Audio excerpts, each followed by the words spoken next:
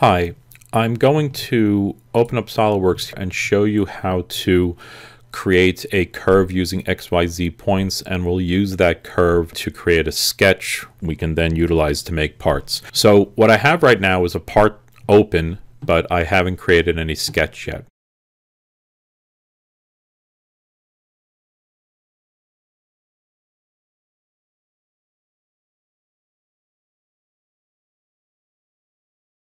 SolidWorks is going to want you to provide them a list of X, Y, and Z points. So I'm going to create a set of zeros over here. It also does not tolerate having anything in the header, so you don't want to have another column here that says X, Y, and Z. Just save it like this, and it needs to be saved as a text file. So I'm going to go Save As, and down here, instead of a comma delimited file, I'm looking for my text tab delimited.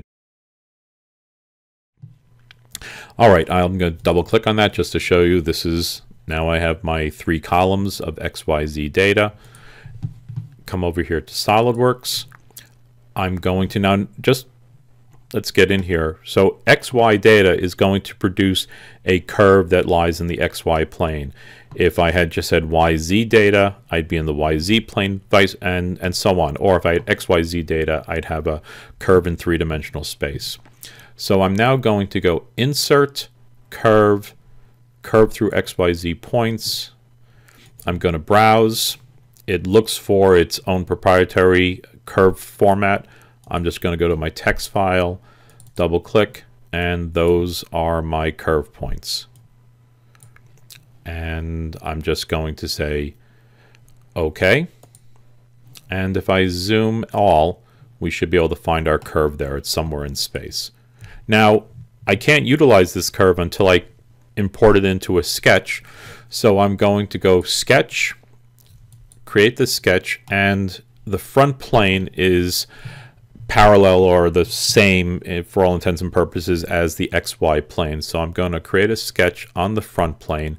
But how do I get this curve into that sketch? Well, I'll use my Convert Entities tool, select that curve, and say OK. So now I have a curve that's in the sketch that I'm now sketching on the XYZ plane. Just to finish up this part, this is actually a profile for a cam, and I'm just going to create a circle here, and you see that my base circle for the cam is 1 inch, and the next circle will be to the rise of this portion of the cam. Again, I'll make it a construction circle, and that goes out to 1.5 inches, and the angular displacement for this section of the cam is, I believe it was 60 degrees if memory serves properly. If I go out to here, and I'll put my smart dimension in and make it a driven dimension. So yeah, 60 degrees is what I had done. All right, and now you could go ahead, if you had additional curves that you wanted to bring in here, you could always bring them into this sketch, and you'd have to move them around.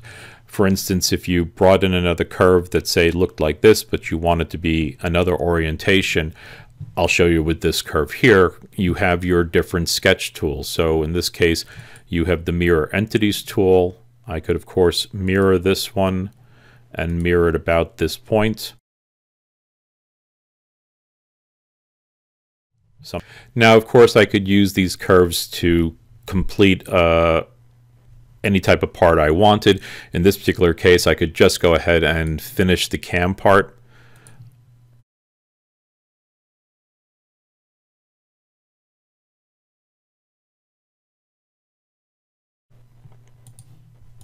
And go ahead and just extrude this part. Use my selected contours, and I'd be done, and I'd have my sort of lima bean shaped curve.